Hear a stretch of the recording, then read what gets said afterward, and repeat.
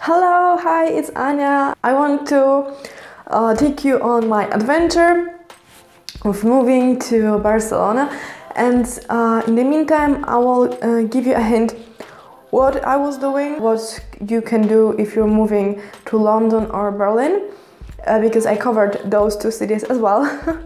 So yeah, basically what you do, I would say 2 to 4 weeks before you move, you should set up a profile on a website that advertises different apartments to rent. I'm talking about a person who wants to live with other people and save up some money, and if you want to rent the whole apartment, or you're with a group of friends and you want to rent an apartment together, then I can't help you. Sorry. So basically what you do, if you go to London, you find a website Easy Roommate or Spare Room. Like, these are the ones that I can recommend to you. And then if you move to Berlin, you find a website WG Gesucht. I will put everything in the description box.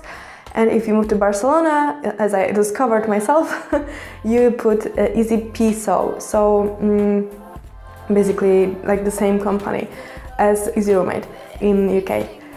Yeah, so basically you have now profile on this website. They are very similar and very you will discover everything very quickly.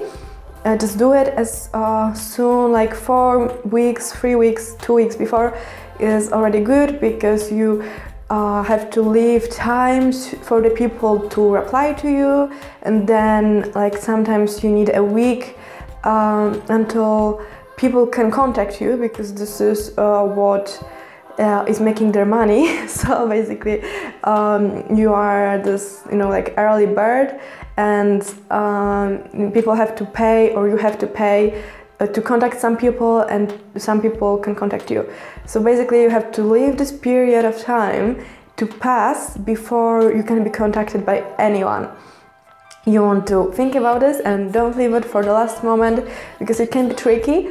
Yeah, so basically when you have the account, you choose a nice picture that is some picture that you don't want to be seen as a party person, because nobody, I understand you want to be friendly, you want to show your fun and all this kind of stuff, but a person who is renting their home, imagine you work many years to achieve some financial situation, and then you buy this property in order to rent it, and that it makes you money.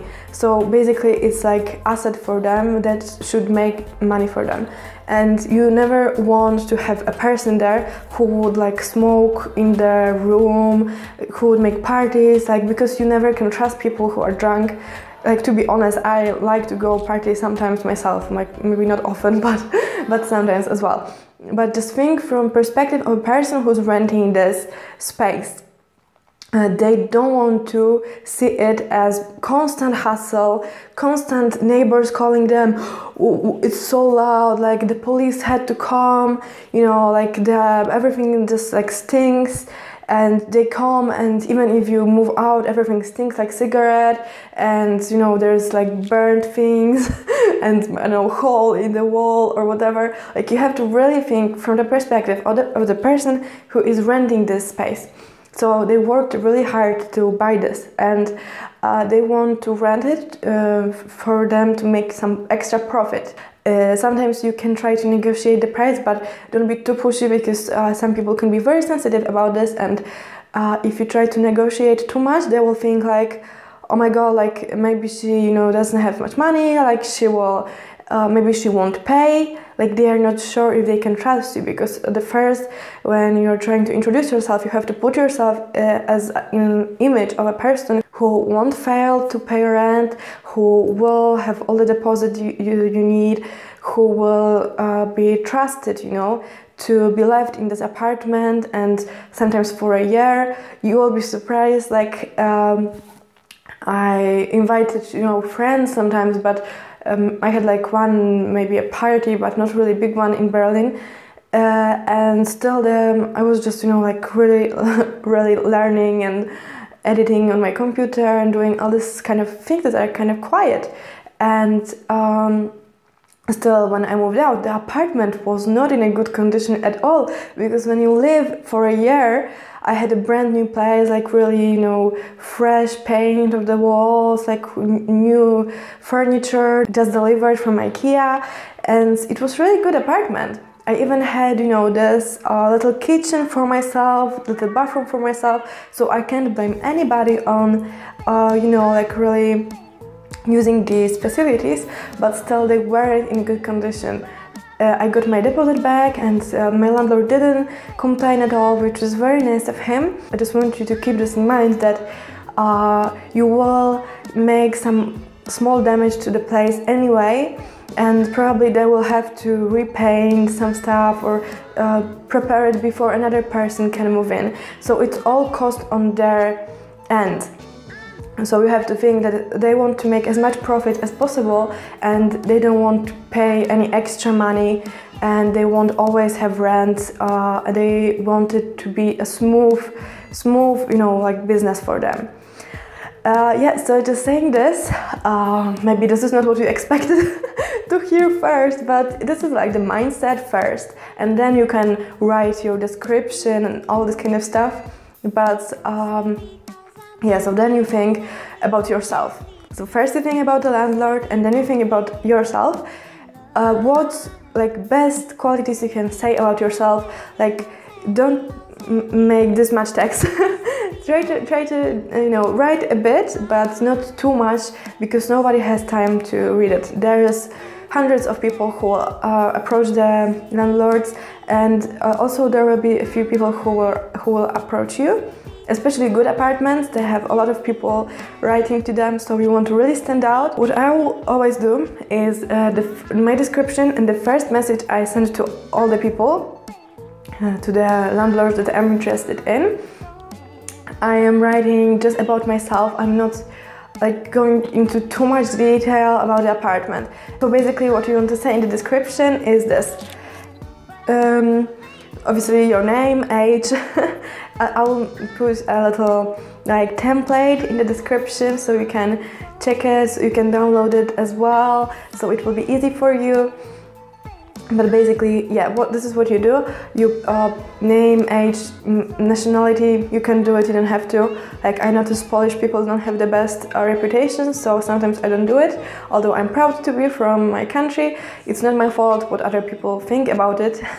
What I focused on now, that I was living in London and Berlin, and I can give references from my landlords. So this really helped. I got a lot of good response. But if this is your first time moving, obviously you just want to focus on, that you are tidy, quiet, you don't party.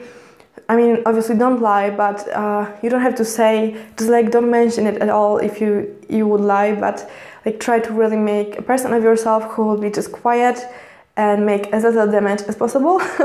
And so quiet, tidy, not party. You want to show like why you move. Another important thing is the date you want to move in. If you want to see the apartment before or no, if you have somewhere to stay, or you want to move straight from the airport to the apartment, or you will stay, for example, in a hotel or some family on Airbnb, and you will check different apartments. So maybe you want to just arrange a viewing, or you want to move straight in. For myself, in London and Berlin, I stayed for a period of time looking for apartments. But obviously the first in London, I stayed in a hotel, then in Airbnb, and then I would check lots of apartments, which was a very good decision actually, because I had no clue what I'm doing, so I couldn't judge the house properly, and I didn't think it's important to check the location.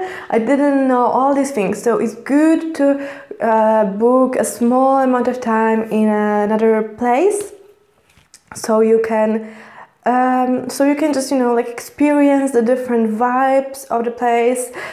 After maybe next time you will move somewhere, or if you want to stay in that place, it will be easier for you to judge to judge the person in the house correctly, but I'm just saying to avoid trouble. Basically, it's not that easy to avoid trouble. So when you don't have any experience in this area, you should not trust everything you see on the internet.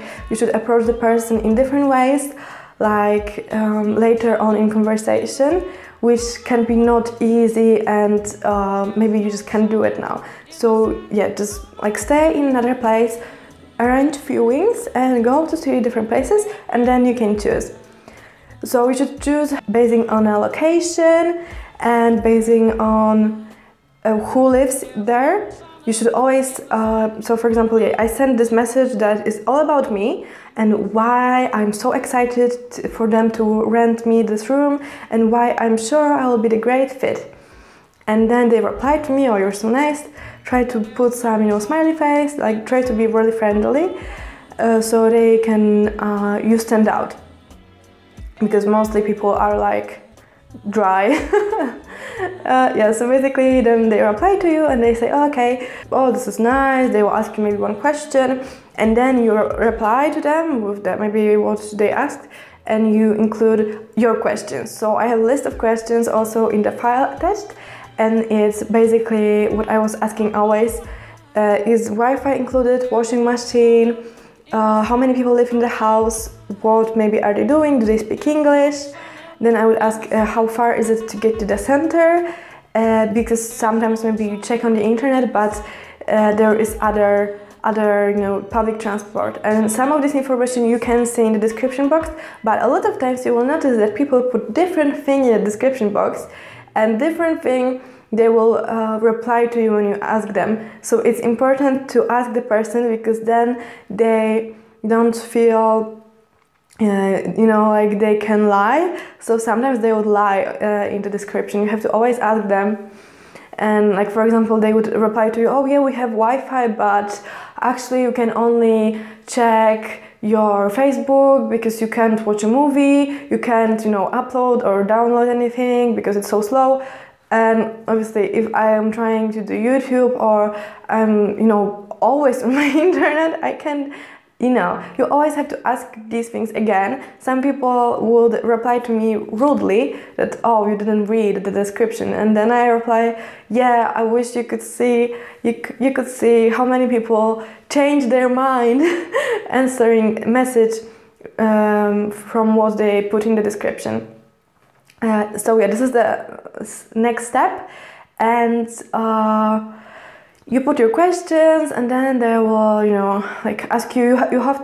You lead them in the direction where when you like the room. I would make a table for myself. As always, I'm kind of organized now after a lot of struggle with this area. So I will put this also. You can download it. So I will have like everything that's important in apartments, and first thing is name, address. I would just put something general. How long is it from the center? So in Berlin you can put Alexanderplatz. In London you can put Oxford Street or Central Park,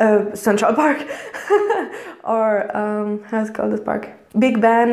You can put Big Ben, or in Spain you can put Barcelona La Rambla, and then you can check on Google Maps what's the distance, and meaning with public transport or walking if you want to.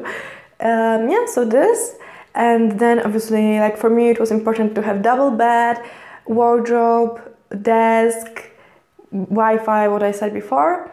And I have all this information, and I circle what is the most important for me. So like, for example, I like when my friends come over and visit me, so this is important for me that it's allowed. So also double bed, so they can have somewhere to sleep, and Wi-Fi, good Wi-Fi that I can work on, and the desk, because obviously to edit my videos and weddings I need a laptop and a monitor, so I need a lot of space. And then after you go through a lot of apartments, obviously rent and deposit as well. then I had like 2 or 3 pages of different apartments after I sent all my questions and got answers. Then you basically you are kind of confused because you like this apartment better, but you're not sure, this is cheaper, this is more expensive, but you just like go through your circled columns and you then see the decision made very clearly for you. So you don't have to worry about anything, because you will be like struggling, oh, I like this apartment better, I'm not sure. Like for example, for me it's also important friendly landlord, that always something will go wrong, always, and you always want to have a person that you can rely on. And I was very lucky both in London and Berlin, so we want to be lucky as well, but you have to create your own luck. Yeah, so I think this is it for now. I don't want this video to last forever. I think you got the most important information from it. And yeah, this is what I did already like maybe 2 weeks ago, and I chose a really nice person to live with, and I really like the apartment. I haven't seen it yet. This is the first time when I'm moving from the airport straight to the apartment, but I feel like I'm a better judge of character now and of the place. We will see, I don't know yet. I hope after I arrive there and after 1 month and 6 months I will say, yeah, this is like the best. I wish you luck. It's not easy, it's important. It's like the most important thing really that will shape your experience in this country. So you want to live with friendly people, or if you want to study a lot, you want, you know, some place that has maybe separate bathroom, separate kitchen if you can get it. Sometimes you can find these places that have like just a little kitchen table with you know, a sink and a hob, but it's not really, you know, a huge kitchen. It's just like little space that you can cook and prepare your food. And you can find it in very affordable prices if you want to be really left alone. Sometimes it's good to live in a big house where you have a lot of different people, and you can, you know, just if you don't feel lonely, especially if it's your first time moving away, you will feel lonely because there's no friends or no family. You maybe, you know, a few people, but it's not the same, and you want to feel comfortable every day. So you will have bad days and good days, and you want people to comfort you when you have bad days and you feel lonely. So yeah, I hope this helps. Just to like think about it properly, not only that it's pretty apartment. No, just like think about the experience of living there would be not whether it's pretty or no. You can live in the most beautiful apartment and it will be worse experience than living in a, you know, maybe older apartment that has great people, great landlord, and has the facilities that you need for your lifestyle. Yeah, so this is it. And thank you for watching. Hope to see you in another video. Hope I wasn't going forever and you enjoyed this, and I will enjoy making more videos for you because it's really fun for me, especially when I am going through this process myself again, and I can like feel the emotion of you know, being in the situation exactly again, you know. So yeah, thank you so much. Bye.